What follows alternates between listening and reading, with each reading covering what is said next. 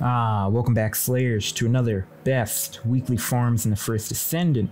Take advantage of these from September 10th to the 17th. Streaming on Twitch, Ty1slayer, where we do these live. Come hang out. On the 21st, we'll be doing a massive birthday stream. Now, starting with our external components. White Knight Gulch, Order's Veil, will be your best mission for the memory. Now, simple mission. There's a farm for auxiliary power here last week. You're also getting the blue brains for this mission if you still need to farm some. Would be worried about defense and MP recovery. For general uses and bossing, for farming, go with firearm proficiency and gold increase. Now, sensor for this week takes us to the fortress, the converter facility, and the best place to farm will be the Valby outpost. Typically for these solo outpost farms, lower your damage and range. Now for these particular outposts, this is kind of how I set my Valby up. I just put some more duration, put defense, HP, only one like damaging thing, more HP, a little skill duration. I also put on an HP collector, typically for the solo play, as the boss likes to step in the trails. If you have someone else, typically they'd be on Sharon, just unlocking the boss in the middle.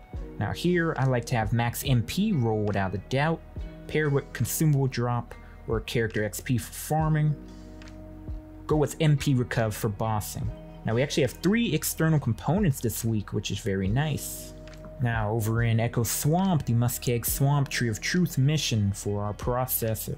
Now I got lots of mods for good chances at the drops. Here, max HP is the main role with equipment drop rate and item acquisition distance. Not really much else to go over this mission, it's pretty straightforward. Now, while we're still in the Echo Swamp, this takes us to our Descendant Reactors. Over in the Misty Woods now, we have the Hazy Swamp mission for Impact Tech Reactor, and this would be good for Lepic. Typically here, we want skill crit damage, and damage to Colossus being the best in slot. Now in this mission, lots of mods spawn quickly here. Easy clear if you still don't have a good Lepic reactor. Now regarding Valby and Glade, takes us back to the White Knight Gulch over in the Hatchery region. The upper hatchery mission will be your best one. Here we're getting general rounds, non-attribute dimensional. Now, typically for Glade, we want that Python mounting, which is your best in slot.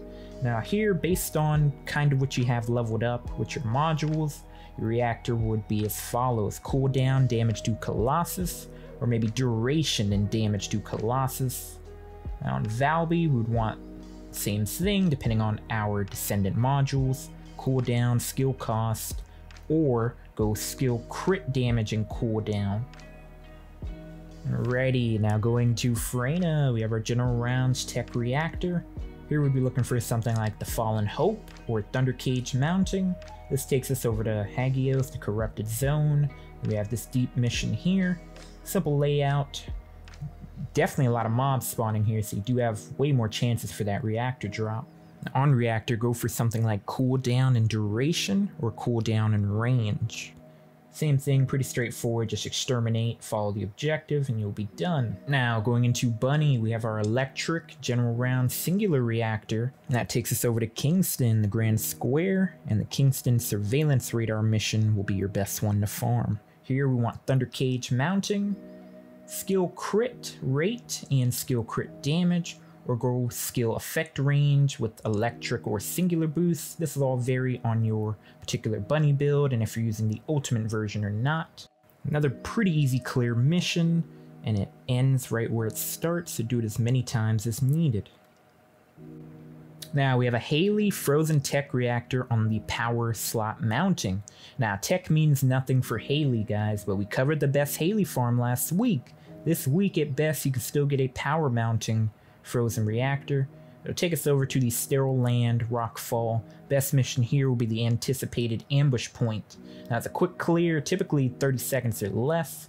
There are better farms, but this is a classic spot. Best in slot will be your skill crit damage and damage to Colossus on that reactor. Now Afterglow or Piercing Light mounting. Piercing Light will offer you the most firearm attack flat at base, so more overall damage. But if you do have a more decked out Afterglow, or like an NG activator on and some crystal slots, you might as well go with the Afterglow mounting. Thank you guys for watching. Found anything helpful, make sure you like the video, follow and subscribe. And remember to slay and conquer.